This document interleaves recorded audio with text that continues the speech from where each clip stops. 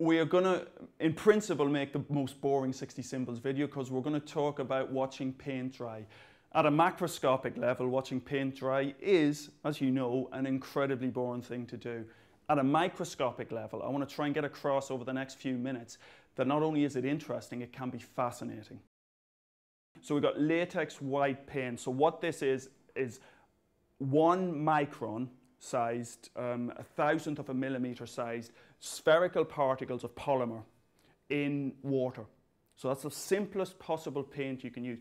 And for physicists, that's what we really like doing. We really like to throw away all the difficult chemistry and really let's focus on what the physics is here. So I'm going to take some of the paint, and to make it more straightforward and easier to see what's going on, I'm going to take this paint, and what I've done is I've diluted it down slightly. I've added some, just basically water.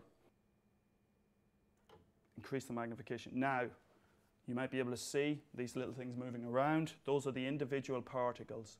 Let's try and focus in. And you can see they're already collecting at the edge.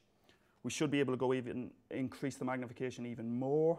So each one of these is one of those individual micron scale, micron diameter particles. And you can see that they're moving across, you can see them moving around in the solution, and they're joining on here. They're aggregating at the edge, they're falling out of solution. And as we move this in and out of focus, we can see, now there's our second layer building up at the edge, and you can see these little, they're joining.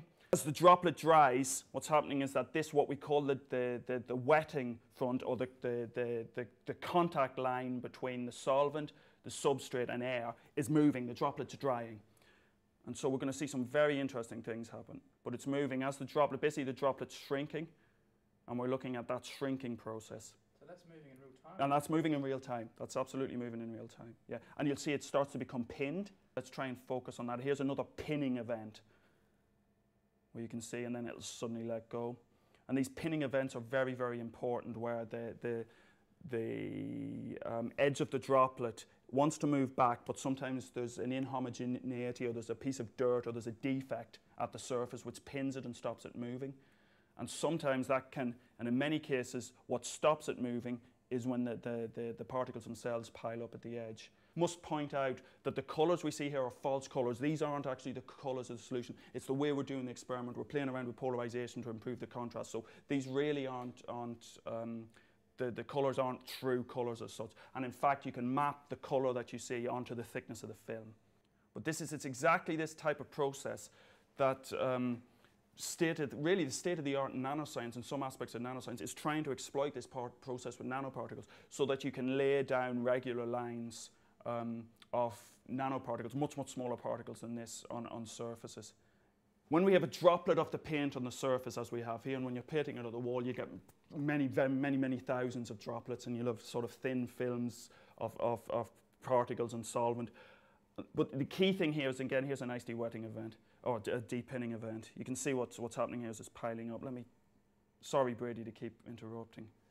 So it almost looks organic. This is purely, it almost looks like it's living, I think, but it's purely inorganic. It's just water and particles. But with fluid dynamics, it does remarkably interesting things. Let me chase the front again.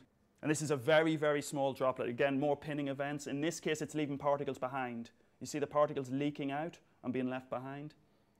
Oh, that's a really nice one. That's really nice. See them just dropping out, and you can see the solvent thinning down. So in terms of painting, this is the painting. This is in essence the painting process, where you have particles in a solvent. You want to get those particles, you spread them on the wall, and then you want the solvent to evaporate. And here we go. So, oh, it's moving around. That's very interesting. So you can see here, now it's stopped. We've got a lot of solvent motion still over here. And you can see the layers, the various layers of the paint particles. And you can see here it's all piling up. So as I'm changing the focus, we're just going up the drop. You can see it moving around. That's possibly because I've been moving the focus quite a bit. And now the last part. So that's the last part of the drying. What we had was that. What's making this white is the way that the particles scatter the light. So we started off with that suspension of particles in water. So all we've got left behind are those latex particles. And if we want to look at that droplet, how it's dried, we're looking at a dried drop of paint.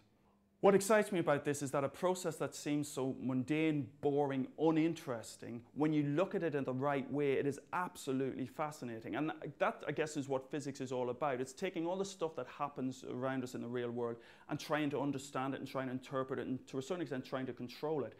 And I guess that's the fundamental reason I'm most excited by that is that you've got the most boring thing, or what many people consider the most boring thing, when you look at it in the right way and you think about the physics, becomes unbelievably exciting.